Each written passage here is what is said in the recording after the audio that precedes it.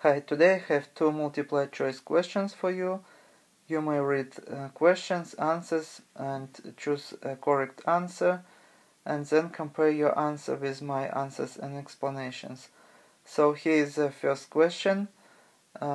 Portions of DNA molecules that do not contain the codes for proteins are called.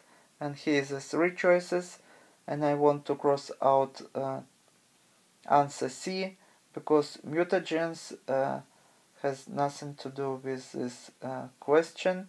Mutagens are usually just chemical substances that mutate code of the DNA.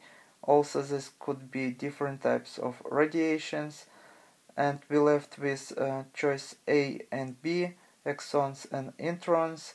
And choice B, exons, this portion of the DNA or message RNA actually code for the protein, so we have to cross out it, and we left with introns.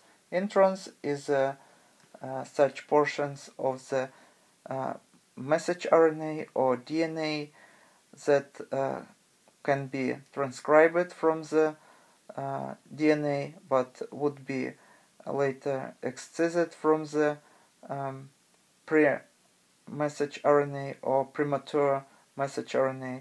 When mature message RNA are produced, introns are already not present. So this portion doesn't code for protein. So question number 2, which of the following statements is true regarding the DNA code?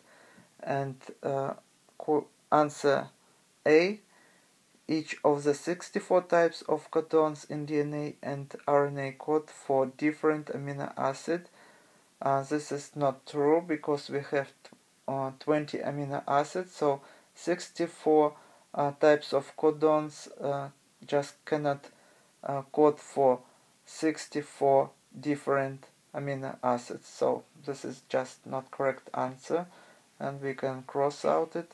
And we left with answer B and C, and answer C, DNA replication has a built-in mechanism that prevents or corrects all the errors, is not correct, though it seems like it's correct, but here I want to highlight towards all the errors, and this is not totally true, because this mechanism allows to correct most of the mistakes. Still, some mistakes are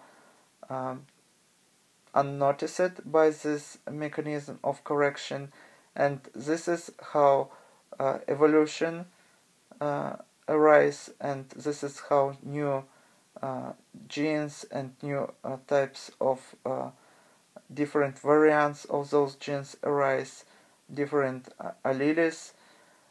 So this is a source of variation and evolution. And so we have to cross out this answer, and we left only with answer B. And this is not all codons specify amino acid components to be included into protein. Yes, that's true, because we have such codons that specify only stop of the transcription, and